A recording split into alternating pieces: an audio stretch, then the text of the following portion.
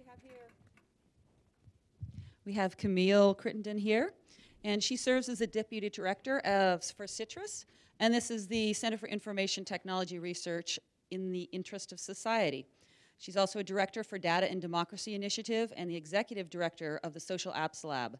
And prior to being at Citrus, she was Executive Director of the Human Rights Center at Berkeley Law, where she helped develop a program in human rights technology and new media.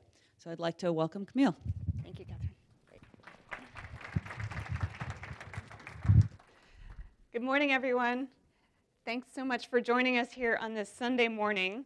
I know you've already been sitting here for an hour, so I thought I would ask just a little question to help us all get a sense of who's in the room and maybe offer the opportunity for you just to stand up at your place and sit down to get a little fresh air. So my question is, who here represents academia? Are you a faculty member, student, postdoc? Feel free to stand if you like. Great. Thank you. How about corporations, industry? Great. Good. How about the government sector, public sector? Not so much. Thank you. How about NGOs or nonprofits? Great. Well, that's good to see. Thank you. So here's what I thought I would talk with you about for the next 45 minutes or so. I'd like you to tell you a little bit about what Citrus is and the Data and Democracy Initiative. And then I want to just give sort of an overview of a number of IT applications in these various areas around human rights, civic participation, and humanitarian aid. And then just observe a few challenges and opportunities. This has been a wonderful conference. So far we have gotten a really in-depth look at a lot of very innovative and specific projects. And what I hope to offer here in the next 40 minutes or so is more of an overview, so that maybe if some of you are coming from a very specific sector, you'll get a little bit a broader view of what else is out there and how the technologies that you're developing might also apply or make a contribution to a different area.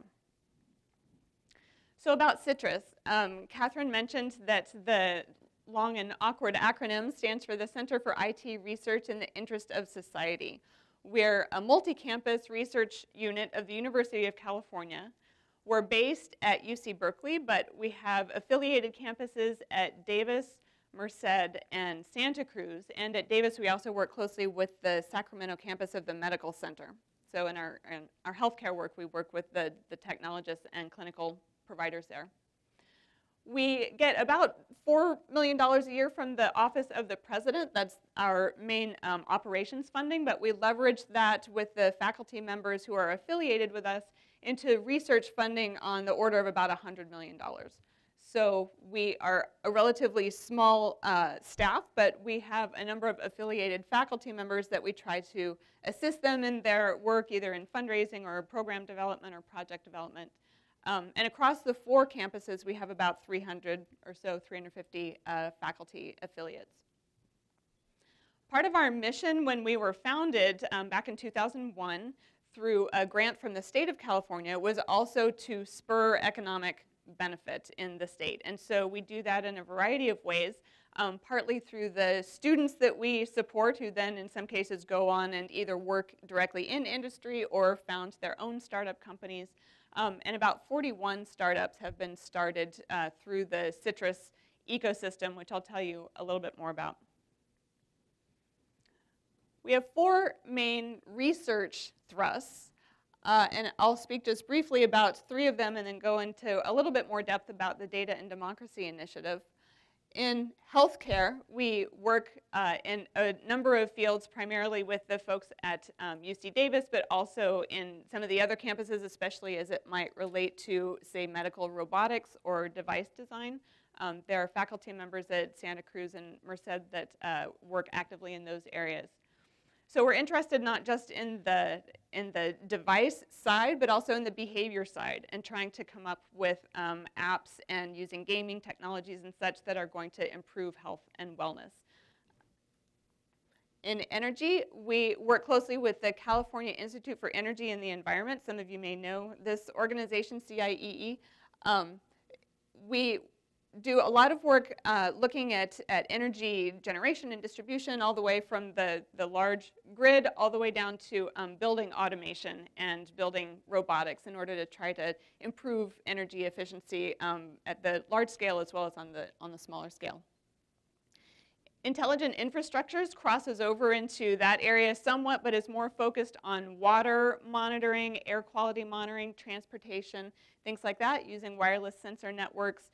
We have a large array of sensors in the American River Basin here in Northern California, and then up through the Sierras. So some of our researchers have these huge sensor arrays that are powered by solar that are able to take very fine measurements of the snowpack and other water that's available that helps the water boards and other agencies do better forecasting of water availability.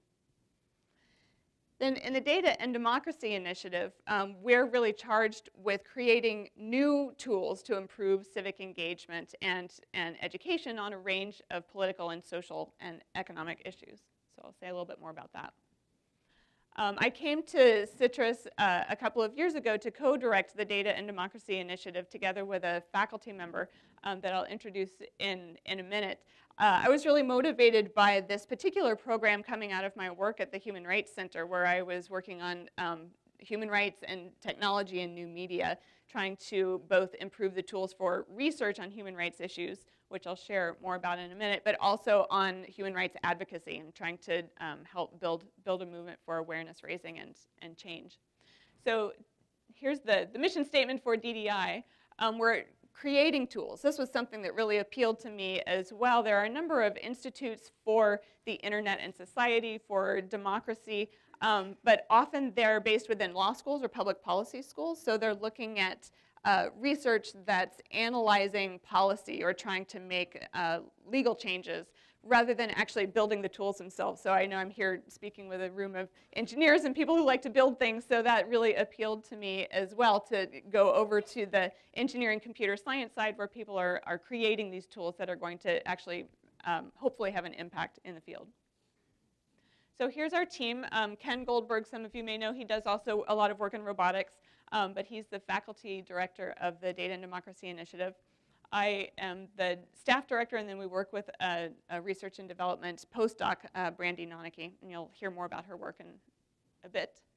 We have a small advisory board for the initiative, and the reason I wanted to put this slide up is just to call out a couple of people who also work in humanitarian areas that you might be familiar with. Premal Shah is the president of Kiva.org, a microlending organization.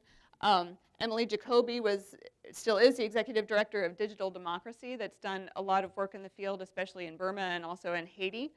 Alec Ross was a former head of innovation with Hillary Clinton at the State Department. And Gavin Newsom, I'll tell you about a specific project that we're working with him on. I'll just pause there for a moment if anyone has any questions or wants to say anything about Citrus and our Data and Democracy Initiative. We'll probably still have time at the end, but that sort of concludes the institutional introduction of the remarks. So here, I'm really eager to get into some of these tech applications for these specific content areas. And my goal here, in addition just to trying to set a broader stage for potential conversations outside, is also to encourage people who might be looking for projects or haven't yet decided about how their specific tech skills or talents might be applied, to say, look, here are a whole range of opportunities that could really use the work and talents that you're building now. So here are just a few of the topics that I'd like to discuss this morning. Some tech applications for human rights in crisis mapping, remote sensing, video, forensic analysis, and big data. We talk a lot about big data these days, but it hasn't been so broadly applied, at least that term, to the field of human rights. And I just want to give you a few illustrations of how that might apply. So how many of you have heard of Ushahidi? Okay, good. Well, I'm glad that you have, and I'm glad that I won't be boring the rest of you by introducing them. Ushahidi is a group that was founded at the end of 2007, beginning of 2008 in Kenya, right after the violence that erupted there after the contested presidential election. As you might know, Nairobi is becoming a real tech hub in Eastern Africa. And at that time, there were already a few people who were interested and skilled in technology who came together to create this, this organization that would be able to map instances of violence. So it's really this idea of crowdsourced mapping that came out of this political crisis in 2008. The name Ushahidi means witness in Swahili, and it has been used, some of their mapping technology, it's open source. If you go look at their website, they have a whole range of examples now that have been built out of this original example that happened in Kenya. So it's been a terrific tool for really mapping and monitoring human rights violations, but it's also been applied to examples as various as where are the snow plows working in Chicago. There was a blizzard a few years ago, and some enterprising tech entrepreneurs used the Ushahidi platform to show where the snow plows had gone. Or in Hawaii, I think there's sort of an adopt a siren kind of program where you have tsunami warning sirens that various neighborhoods or blocks are responsible for making sure that the batteries are live and everything is okay with the tsunami warning. So they use the Ushahidi platform for that as well. So it's a very flexible kind of platform, but it really came out of this idea of crisis mapping. It's been used in Syria to track particularly violence against women. So you'll probably see some of those applications there. But it's it was very innovative, and it's continued to be an important tool for this idea of crowdsourced mapping. Another application is in remote monitoring, or using satellites or now drone technology in some cases for monitoring human rights violations. In this case, this was a project by a group called Satellite Sentinel that was able to show evidence of war crimes in South Sudan, and what they're showing there is the evidence of mass graves. So anything that you can see from the sky can eventually be used either to incite an investigation, or with the right kind of technology and chain of custody kind of security in place, that it could ultimately be used in a court of law, international criminal court, other kinds of proceedings. So again, continues to go on this idea of remote monitoring through, in Syria now, destruction of World Heritage sites and other war crimes. So you can really see a lot, actually, more than you might imagine. It's been used also in South Asia, say in Thailand and Burma, as evidence of illegal logging. You can see it for village destruction of, say, the ethnic Rohingya group in the border areas of Burma. So a lot of this remote sensing can be used eventually to prove evidence of war crimes. And interestingly, sometimes it can also be matched up with social media accounts or people who use their cell phones to show, look, this building is being bombed as we speak. You can get the before and after kind of imagery from the remote sensing as well that helps to corroborate some of those stories. So speaking of video, now that everyone has a video phone in their pocket, it's become a very powerful tool, actually, for human rights, for documenting human rights violations. So there are a number of groups who are doing this work. Witness is one that you may know of. They have been quite prominent even back in the days of VHS to take cameras into areas that are struck by human rights violations and to train people on the ground to work with them to be able to document instances of human rights abuses or protests. Vidare is a more kind of under the radar kind of group. They have stealth technology for recording. They embed the videos and the cameras into things like wood logs or into people's clothing in a very surreptitious kind of way in order to document interactions that they might have with officials who are corrupt or accepting bribes or admitting to war crimes or torture or whatnot.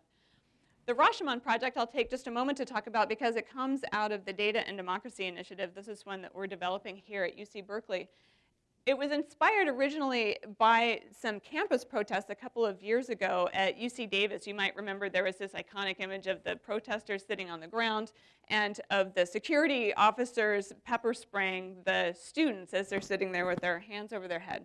Well, when you look at photographs of it, you see the students on the ground, you see the security, but then you also see this whole array of other students and journalists with their cameras and their huge telescopes and the video cameras that are documenting the whole thing. Well, what we wanted to do was to offer a broader perspective on what was happening so that you don't just see it from the police perspective or from the journalist perspective, but really to take the power of the crowd again and try to compile and synchronize all of the accounts that we could get our hands on of a particular moment. So the Rashomon project creates this multi-perspective synchronized view of particularly contested moments. It works best if there is something like a spraying incident or an acute moment when you can really get a variety of perspectives and maybe see, were the police being provoked, or were they doing something else kind of around the corner that made the activists lash out against them, or whatever the case might be. You can just get a broader sense of what the situation was. So Rashomon alludes to a film by Akira Kurosawa where it's a story of an event that happened and is told from a variety of perspectives, and everyone was there and everyone's account was true, but they're quite different in the way that they're represented. So again, going back to forensic analysis and thinking about what kinds of technology can be helpful in showing evidence of human rights abuses or war crimes. This photo is actually quite recent. It came just from the last week or two when there was a place in Florida where evidence had been uncovered of unmarked graves of boys who had been tortured, or children who had been tortured and killed in a school in Florida. So this kind of technology, they're using some kind of radar to detect the graves beneath the surface of the ground. But this kind of forensic analysis for uncovering mass graves and such has been used in Bosnia or other places where that kind of torture had been happening. We also use DNA to document family separations caused by war. This was another project that I worked on at the Human Rights Center called the DNA Reunification Project. So you'll recall perhaps in El Salvador, in the conflict in El Salvador in the 90s or so, that there were a lot of abductions and disappearances. This is a case in other areas of conflict in Latin America as well. And so what we did there was to work with a local group called Pro Búsqueda that was trying to find the children of the parents and families who had been abducted, and in many cases had been adopted either through the Red Cross or otherwise, either into military families or other families locally, or into the United States or Europe. So we created, together with the Department of Justice here in Richmond, a large DNA database of reference samples. We would take samples from the various family members and then try to seek out or make it known that we were running this project, and young adults would come to us and say, I want to know more to find out about my heritage. Maybe I was one of those who had been abducted. So we took those samples and were able to confirm family relationships and then eventually, in many cases, reunite the families. So this was meant not just for a humanitarian kind of project to restore some kind of peace of mind or provide answers to the families, but also to document that this was happening and was a crime that could be prosecuted in the Inter-American Court or that could be used as evidence in other kind of legal commissions. Here's this idea about big data, and now that we have all these wonderful new tools for data visualization, data management, data analysis, how can it be applied to these instances of conflict and crime? This Syria tracker is a wonderful application that you can go on and go through all kinds of different filters and see mapping and charts and all of that. So I really want to encourage folks who are working on big data kind of applications to think about this as a domain area as well. This can help anyone who's interested in learning more about this conflict to have a better sense of it, a more rounded sense of it, whether that's just us being informed citizens or if it's journalists or political scientists or legislators who are looking at the conflict. There are a couple of organizations who are doing this kind of work. It really comes out of demography and statistics. The Human Rights Data Analysis Group works on, they came out of Benetech, which is based here in the area, and they've worked a lot on forced disappearances, forced migration. They did a big project in Guatemala where they found this whole trove of police records. In some cases, as in the Nazi regime, even torturers keep very meticulous records of the people that they've been abducting and where they are, what happened to them.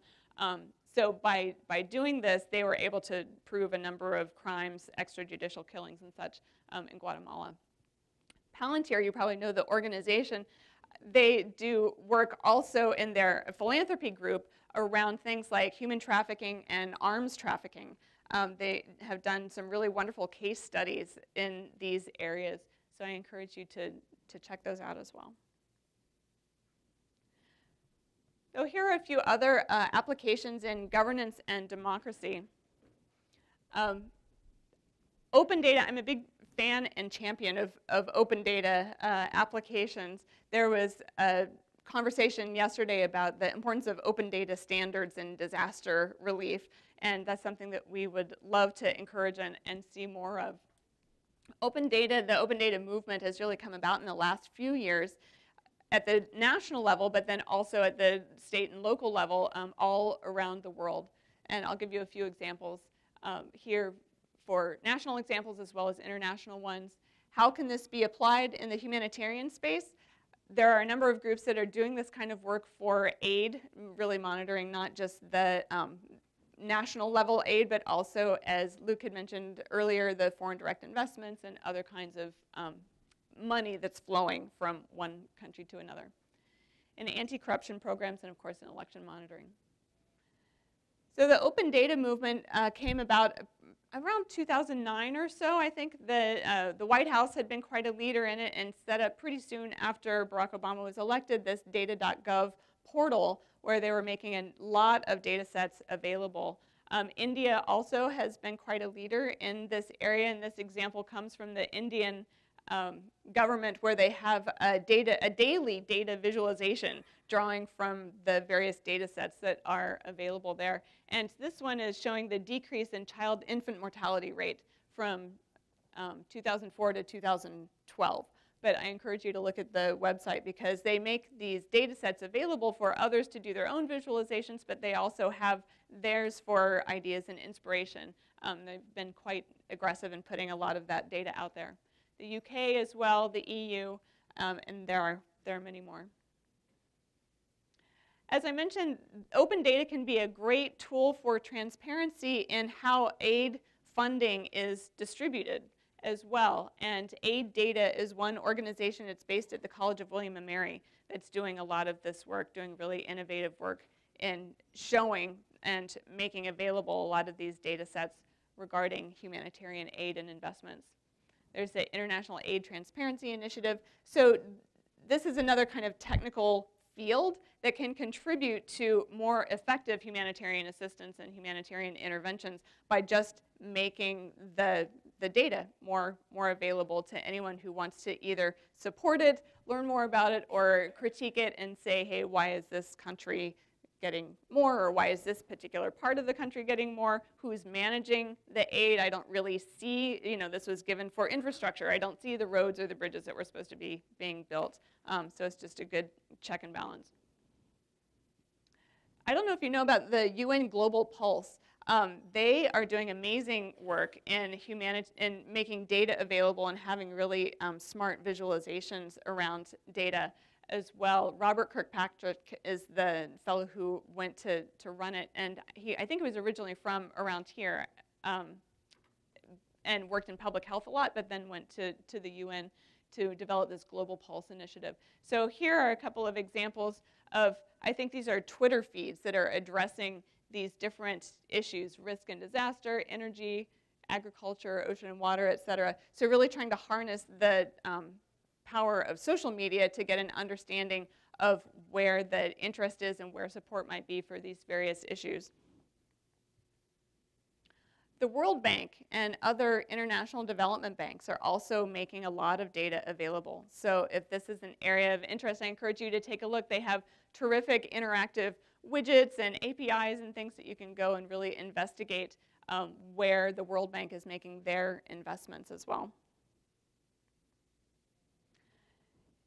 Anti-corruption applications are a terrific place to look also for tech innovations.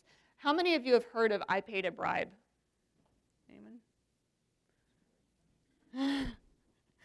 This is a program in India, actually, where you can anonymously report that you had to pay a police officer to get out of a traffic ticket or to get out of a jaywalking ticket or whatever the case might be. And it's meant to promote transparency in some of these areas where the security forces might not be as above board as you might hope them to be, not just in India, but in other places as well. But this is the application that came out of India, I Paid a Bribe. The other one, the Anti-Corruption Internet Database, or anti-graft, is from Nigeria. So there's another case where there's a lot of money flowing around that's meant to be directed in many cases to infrastructure projects that, you know, maybe they went to the contracting company or the head, but then are the projects really being fulfilled? Are they actually being built? And of course, for election monitoring, the mobile applications are a huge benefit there. And this is a recent example from Afghanistan from the recent election. So you can mobilize teams of volunteers all with mobile phones, and they don't even have to be smartphones. You know, you can build applications for the regular feature phones about cases where they might have seen something irregular at specific polling places. But here you're really, again, empowering the people who are on the ground in the field, have eyes and ears there to be able to report back what they're seeing, and can really improve both the actual outcome but also the confidence in the outcome if you have people who say, yes, I was there and this is what we saw and noted. So healthcare, I'm going to give just a couple of quick examples because there are many, and I know that a number of you are here actually presenting health applications for global humanitarian technology. So I'll mention just a couple here. One is CellScope. This was developed by a professor at UC Berkeley who attached an otoscope at first to an iPhone. So you can get a very high resolution photograph of the inner ear to say, you know, does my kid have an ear infection? What is this? And it was developed first for developing countries. I think it was in India at first. But what I wanted to say about this example particularly is a point that was sort of made earlier, is that it's not just the developed countries, you know, US, UK, wherever, making these technologies that are then going to be, you know, imparted to the beneficiaries. In this case, that was one step, but we really learned a lot from it, and it has come back. There's also more this kind of boomerang effect of having it be tested or the idea thought out in these more low resource areas that actually are going to benefit everyone. Because if you are a mom or dad and you have a sick kid who's holding his ear, you can stick this scope on your iPhone and, you know, send it to your doctor. And there are other kinds of mHealth applications being developed now too, using smartphone technology where you can email photos of various things to your doctor and such. But I think this is true in a number of cases where even though we might think that we're building these technologies for areas that are more low resource, that they're eventually going to have applications everywhere and benefit a lot of us. There are a number of applications also, speaking of the feature phones, SMS for places that don't have a lot of smartphone either penetration or connectivity. In this case, you can use smartphones for maternal and child health purposes, so to either impart education, where mothers might have a question about, you know, I'm feeling this, or I am at this stage of my pregnancy, what should I be expecting?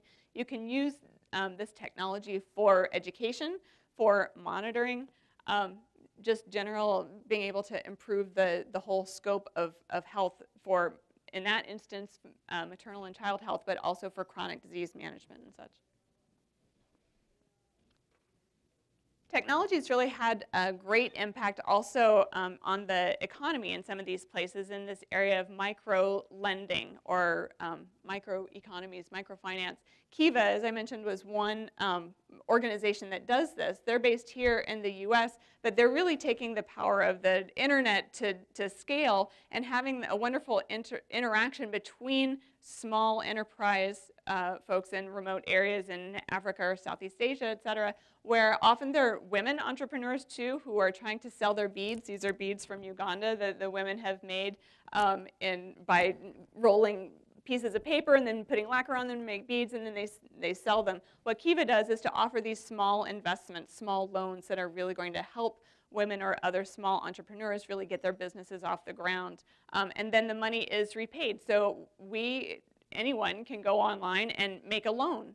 And you can read stories about the different entrepreneurs that you might want to support, different industries or sectors that you might want to support, and make a direct loan. And then the money, you can either reinvest or it comes back to you. But I thought this was a really innovative and terrific way of using the worldwide internet technology to be able to make a difference here.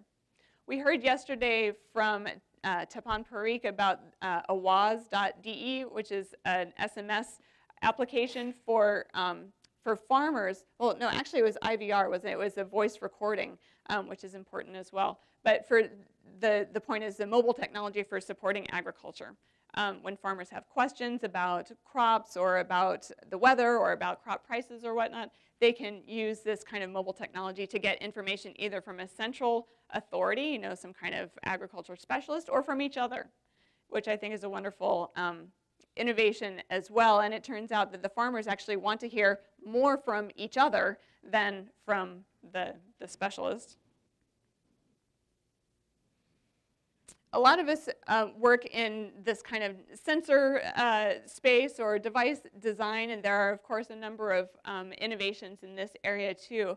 You can use these sensors for not only monitoring infrastructure and things like transportation and water, as I mentioned before, but also things like water pump maintenance. So a lot of these organizations will go into an area that needs to build a water pump. There are big community celebrations around it being now available, healthy, clean water. But then 6 months later, the organization has moved on. No one there knows how to fix the part that's broken. And the NGO can claim success by having built X number of water pumps, but how many are actually still functioning? These sensors can tell either people back at a home headquarters or closer by what's still working and what needs to be repaired. So that can help the organizations be more efficient and also to provide better service to the communities who are actually using it. There are a number of groups doing this kind of rural electrification and internet access. We were talking this morning about some projects in Uganda. Mesh networks are being built in various places in South Asia. There are a couple of groups here at UC Berkeley who are working on these projects as well. This is another case that comes partly from the UN Global Pulse information about mobile applications being used to detect climate change and food security. So in that case, this project is mobile networks as drought sensors in the Sahel. So we can really get a better sense using people who are already on the ground with technology in their hands to have a better picture of what the overall scene is and what interventions might be most effective. I want to give a few examples of how technology is being used for feedback. So we go and we have all of these great projects we're all developing. How do we then monitor them and know that they're being successful? Are they really meeting the goals that we say we're setting out to try to achieve? There are a few organizations that are working on this. Feedback Labs is a really great one that's come up in the last 18 months or 2 years, whose purpose is to get feedback about some of these humanitarian efforts. So I encourage you to look at their work. The Center for Effective Global Action, also at UC Berkeley, does this kind of monitoring and evaluation plans. There's one particular tool that we're developing at the Data and Democracy Initiative that I wanted to tell you about in this area. The California Report Card and Uganda Cafe are based on the same platform. Cafe is an acronym for the Collective Assessment and Feedback Engine. So we're using this first here in California, and if any of you are residents of California, I encourage you to check it out and offer your own feedback as well. It's based on an earlier version called Opinion Space. The idea is that we're trying to gather sentiment from a range of stakeholders, citizens and experts. And in this case, this was developed in 2009 under Hillary Clinton at the State Department, where we were asking questions about people's views of priorities of U.S. foreign policy. So we went and asked a number of questions related to investments in women's initiatives, investments in Pakistan and India, situation in the Middle East, et cetera, to see where people felt the U.S. priorities should be and what their suggestions might be. This is the other important piece of it. So there's qualitative input as well as quantitative. We then kind of mapped that onto this idea of citizen report cards, which had been developed in Bangladesh even earlier, where you have this familiar kind of template. Everybody knows what a report card is, more or less. You know, you get a grade from A to F. You get to grade how your state is doing or how the government is doing. So in this case, we developed it in collaboration with the Office of the Lieutenant Governor, Gavin Newsom, for here in California, the California Report Card. And as you might know, Newsom is a great champion of this space of civic tech. He wrote a book called Citizenville, where he's really espousing the power and value of social media and citizen input into the workings of government, and especially local government. Having been the mayor of San Francisco, he really feels like the city is one place where you have a lot of leverage, where citizens have a lot of leverage to make change at the local level. So now that he's lieutenant governor, we're working with him on the project that is spanning the state of California. If you go to californiareportcard.org, you'll see it has two parts. You go through and can rate the state. You give a grade, A to F, on 6 different topics. And then you have an opportunity to go in and rate the suggestions of others, suggestions of what other people feel the state should be paying attention to. And then you can make your own suggestion, which people then can rate. So we wanted to have, again, this qualitative piece where you can grade the state, how well it's doing on these different issues, but then also to have this, have the quantitative piece, but then have the qualitative piece where people can make their own suggestions and have this community kind of crowdsourced idea, crowdsourced decision making. So here are the 2 stages. This is pretty much what it looks like. You get to make grades. And then the other key thing about this platform that's nice is that at the end, after you've graded, you can see where your grade falls in comparison to the median. So you have this kind of instant feedback that you don't get in regular surveys that you might be answering on the phone or filling out, et cetera. You have really rapid response and feedback of how you're positioned relative to the rest of the people who are taking the surveys. So far, we've had about 11,000 participants go through the platform, and I encourage you to do it. We have received responses from every county in California. We would still like to have more involvement from especially the Central Valley and the less urban areas. We have a lot from the Bay Area and Los Angeles area, not so much from other parts of the state. So we recently launched version 2, which now has this rapid translation possibility into Spanish. And we're monitoring that closely to see how we can get more input both in Spanish, but also even on the quantitative part from Spanish speakers. One thing that emerged from this, and I think it's really key to have this involvement of some kind of official who can take action based on the information that they're getting.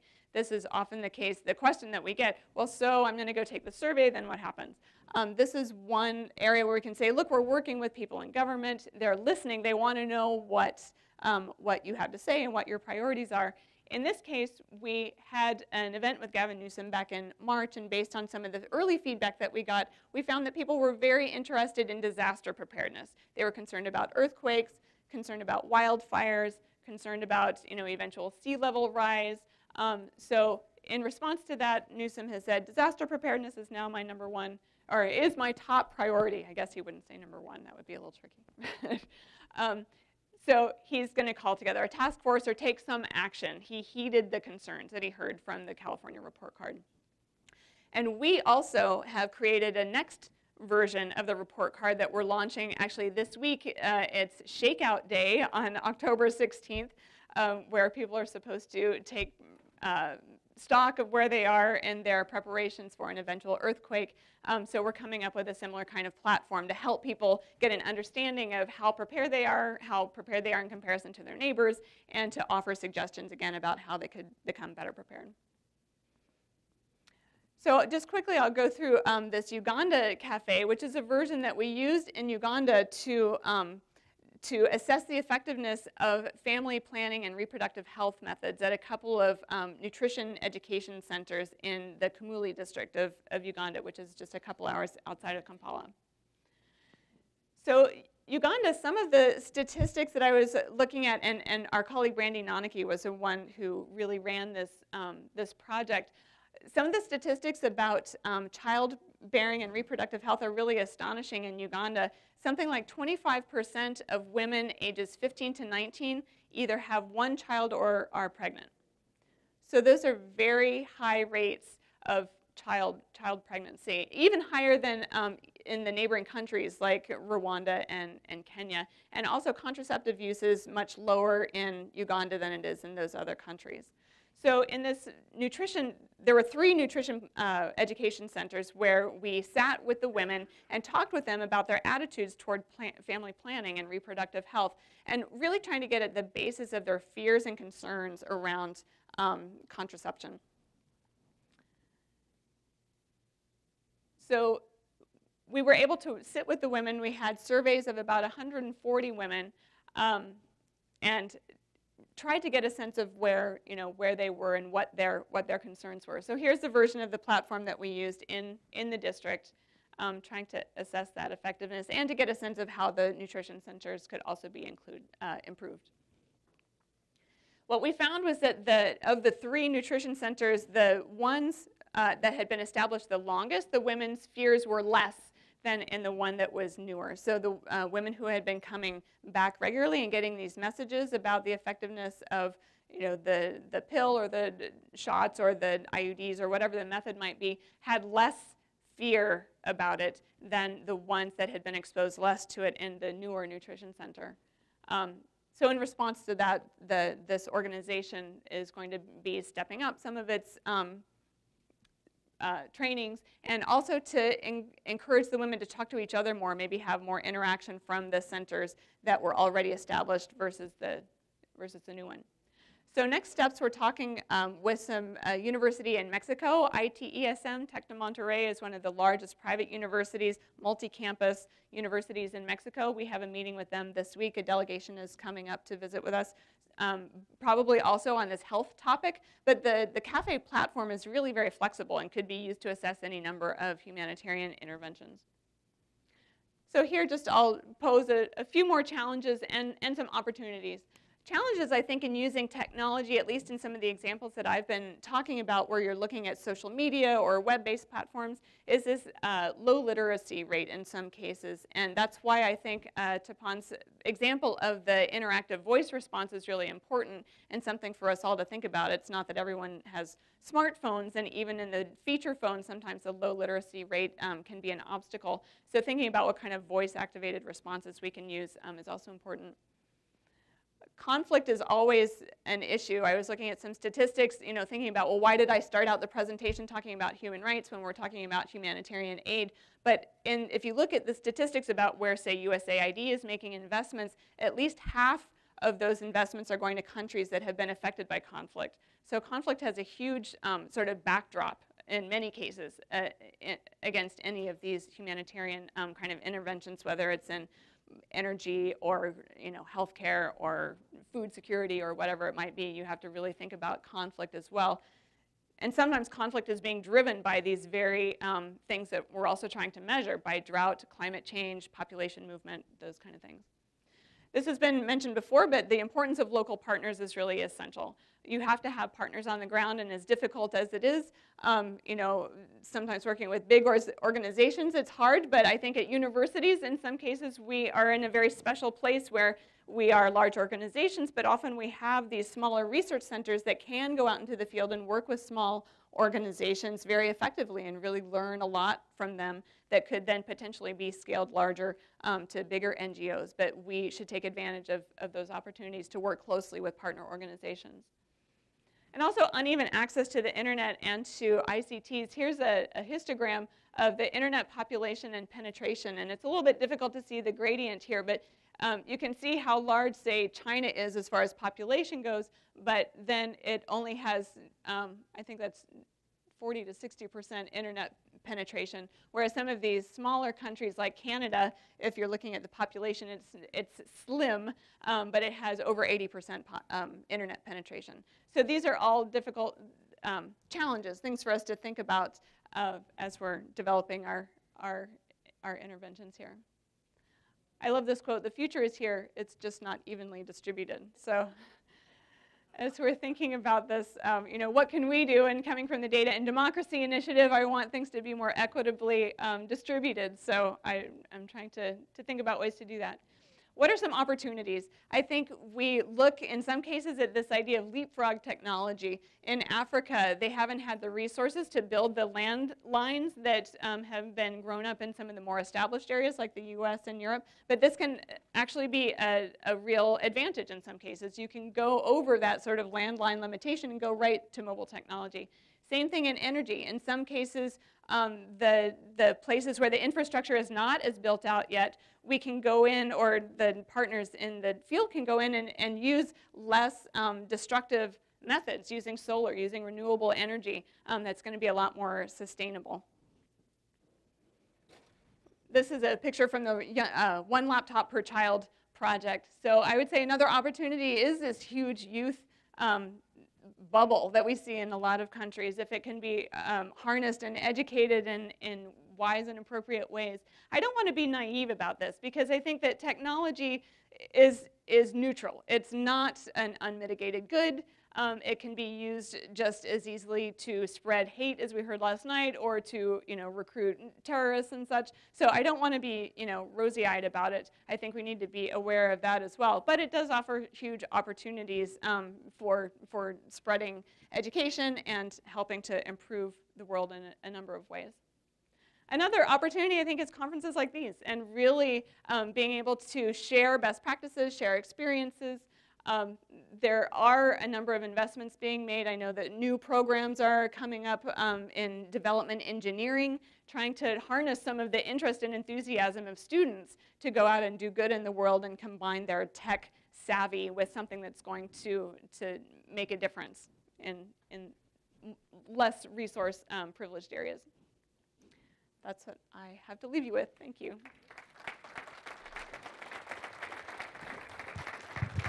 I see the questions are coming. Yeah, Berkeley is a university, yet you didn't mention students. Where do the students fit in? Do they, are there classes in here? Is this a major for a student? Do they get involved with projects? Do they get credit for being involved with the projects?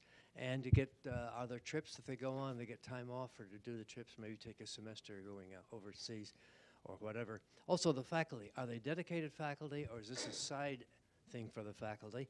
And one of the things we found when we were talking about this 5, 6, 7 years ago, faculty people said to young, new faculty, don't get involved in humanitarian because you'll never get tenure. Has that changed? Yeah, those are good questions. Thank you. I think students absolutely are amazing and inspiring, and a lot of them are very entrepreneurial. At Berkeley, there's another program, I went by it in the previous slide, at the Blum Center for Developing Economies. They have this Big Ideas contest that's specifically for students to come up with great ideas for social benefit projects in a number of different categories. I didn't focus so much on students in Citrus because we're a research organization. So we actually don't teach or offer degrees, but we work with faculty members on their research. So our engagement with students is more as graduate students within a faculty lab, or increasingly we're also working with students who want to do hackathons, or student groups who want to work in this area and are looking for examples. I think you make a good point about the faculty requirements for tenure, and trying to think about how faculty members can be encouraged to move into this area as well. I think that is changing somewhat, and you'll see that it's probably older faculty members who feel like they can then at some point kind of shift their research once they're more established into some of these more speculative kind of areas. But I think it is also a big opportunity even for young faculty to say, look, here are new ways to test technology, develop new technology. We have to come up with good questions that require technical innovation, not just application of existing technology. So at Citrus, that's a little bit where we come together, because we want to be able to encourage this new technological development and innovations for sure, but then we also are mindful that it can be applied, that it's not just going to stay in the lab, but that it's actually going to be field tested and moved out in a way that's going to be that's going to have an impact. We have 2 microphones. Catherine over there, this one here. We're asking for a limit of about 30 seconds for your question. We don't want a 1 to 10 minute discussion, okay? Raise your hand if you want a microphone. There's someone in the back over there.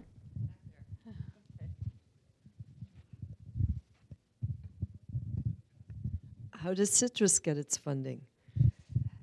We get most of our funding from the UC Office of the President, so we're a public institution. We're funded by tax dollars, just like the rest of the UC, to an ever-decreasing amount, right? But Citrus gets most of its funding from the Office of the President. We're also looking at partnerships. We have a few partnerships with outside organizations, industry, other academic institutions in some cases, but we're primarily publicly funded. Hi. It's great to see that Gavin Newsom is getting involved in this space.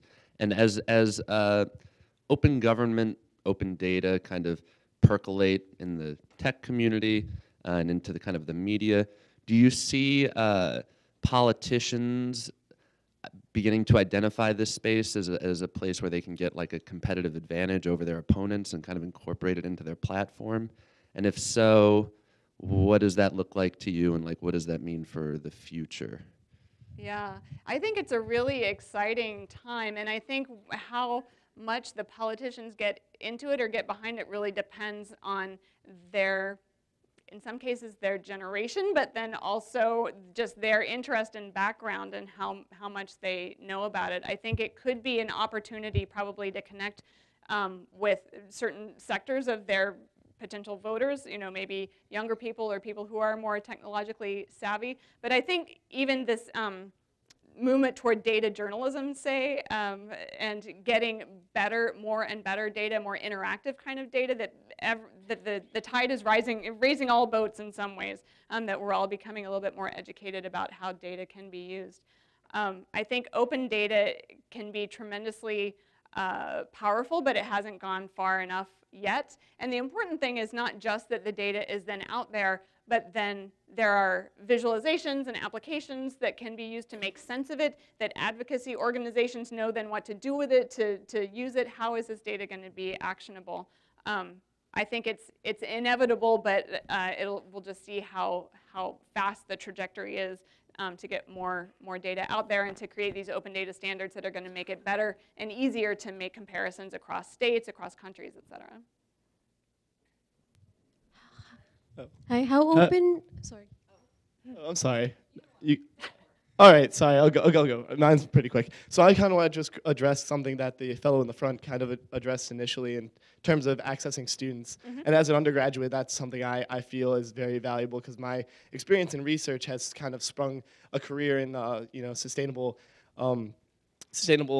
ventures and practices of that sort. So I was curious why, to a degree, tapping the undergraduate network at Berkeley could not only produce sustainable ventures for the future, but also kind of building up this network of individuals who are going to make an impact beyond just the current faculty that do it today. So I was curious, is there anything in place that you would consider tapping this undergraduate network to kind of build it up and have that sustainable impact for the future?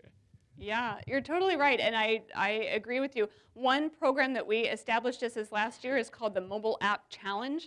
This is run through the Social Apps Lab. So that was largely an undergraduate enterprise where you had to have teams of at least 3 students come together to create over the course of a semester, not just the sort of kickoff ideation, design, prototyping that you might get out of a hackathon, but really to have an extended period where they get coaching and mentoring on creating business plans, making pitches, really thinking through their product and testing it.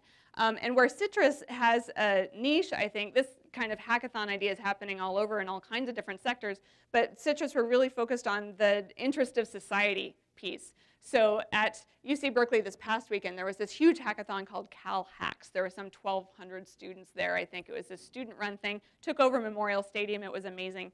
But still, a lot of these applications are meant as, you know, commercial ventures or software or whatnot that might or might not be in the interest of society. So that's, I think, where Citrus can have a role, is really trying to encourage students, whether that's by offering pizza or, you know, bringing together folks and offering space. We have a beautiful building on the Berkeley campus, and so we often do a lot of hosting of hackathons, and not just in the software space, I should say, but also hardware and device design, because we have an invention lab there and some other spaces where you can actually make things. We work for the government in the Philippines, and I was wondering how open Citrus would be to partner with countries outside the US and be able to come up with apps that would help the society in other countries, developing countries. Thanks. Yeah, absolutely. We would love to talk about how we could have partnerships with countries outside the US. We had the project in Uganda. We have MOUs with a number of European countries, but in organizations in European countries. Also with the University of Rwanda. And it's interesting you mentioned the Philippines. There has been this Philippine-California research initiative created in order to enhance these partnerships between specifically the Philippines and UC Berkeley researchers. So we can talk about that more. But yeah, we would be completely open to that. I like the question that you raised just now about undergraduate students, because I am greatly convinced that unless we harness the power of undergraduates at early stage, we won't be able to build a different culture in times to come. So we have been trying an initiative which our president has been popularizing in NITs, National Institute of Technologies, and central universities, which is to create innovation clubs to search, spread, celebrate innovations, and sense the unmet needs. The last part is important. If every undergraduate student could map one unmet social need, we could use this platform or this kind of technologies to have a huge agenda for IEEE and any other professional association to engage experts in solving those problems. So I think this would be wonderful to map the big data technology with the undergraduate students and their desire to map unmet social needs. Yeah, Thank you. absolutely. I agree. Great. Okay, we have time for maybe one more question, and then we'll call it a session. Anybody? One more. Okay, there you go.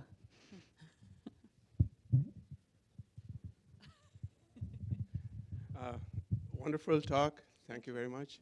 I just have a simple question. You mentioned about open data. How do you know it's open? What do you, I don't quite understand your question. What is the source of the data, and how do you know that they're really coming from, independent people?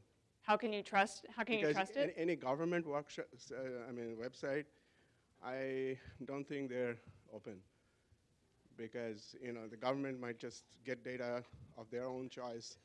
You don't really know how the data has been collected. So I was wondering, is there any way that you can ensure the data is really independently collected and doesn't have any vested interest in it? And that was my curiosity.